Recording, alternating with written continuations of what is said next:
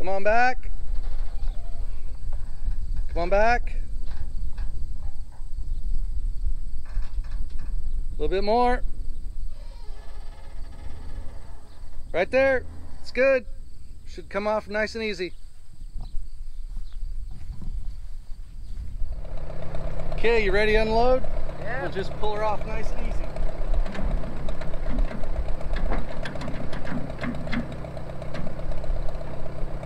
Good? Good.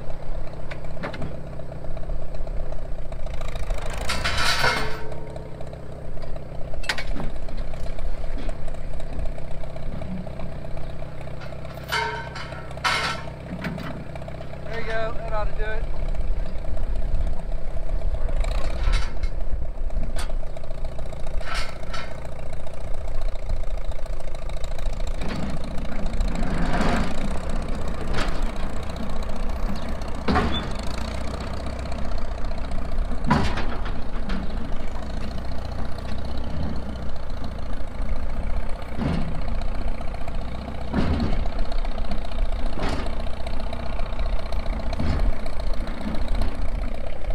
Unhook me.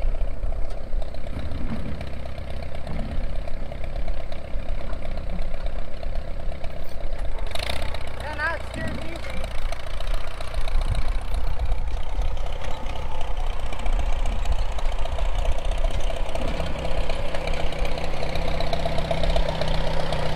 Grab the can off the exhaust too.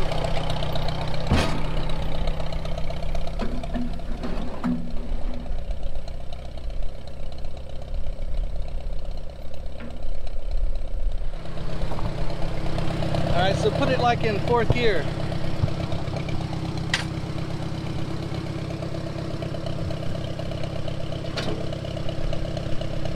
Let me get you off the hill. Easier to turn?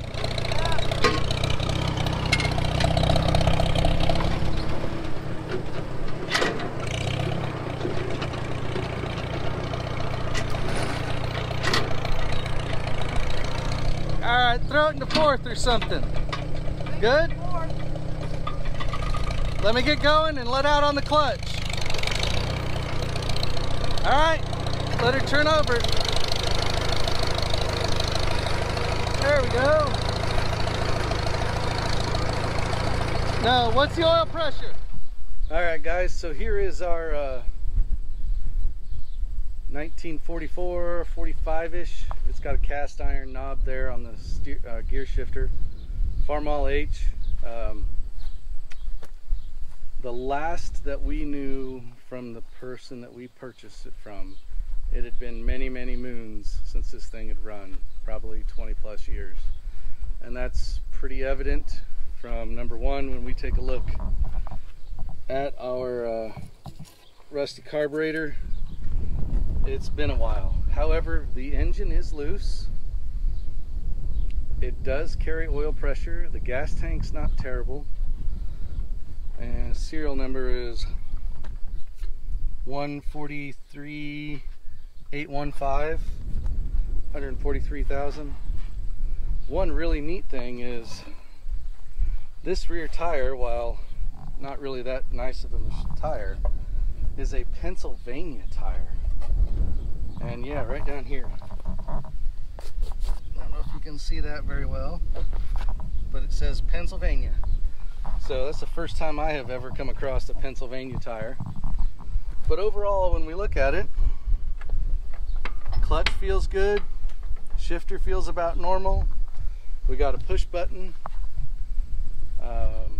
Got a nice manifold right there. Aftermarket, it looks like. Sheet metal's not bad, but not great. And over here we're covered with typical Farmall H gunk. So we will be tinkering with this a little bit here in a future videos. We do have a bad tire, which seems to be pretty common nowadays. I think I have one more spare left to throw on an old Farmall H. And we'll see how this goes. I was more interested in the wide front end, even though it does need a little work. We're gonna have to clean this up and get this in a better shape. And we'll have to get to work on this area and then right there. But those are all good projects to work on. Otherwise, it's a pretty unmolested wide front end factory for a Farmall. And the only thing I need to come up with would be these braces from here back to there. The angle braces. And I think I can fabricate something that looks relatively close to what we had. Alright, so there we go.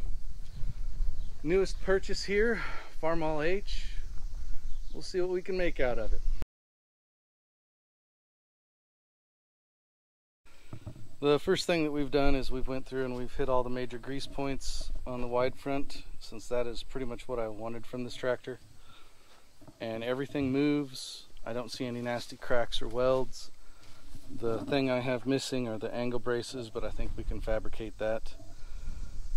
And as I've mentioned, this thing has done a lot of sitting. The tire is shot. The rim may be salvageable. The seat is one of my preferred seats, but I think it's going to need a new set of bushings and a spring and a shock. But everything else we can probably salvage off of that. It does have a paper pulley, but I sure wouldn't want to spin that.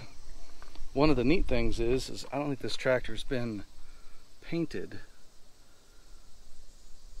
for a long time, because it's got some cool stickers still left on it. And this one, unfortunately, you just couldn't read it, but it was still hanging on there. One of the big issues here,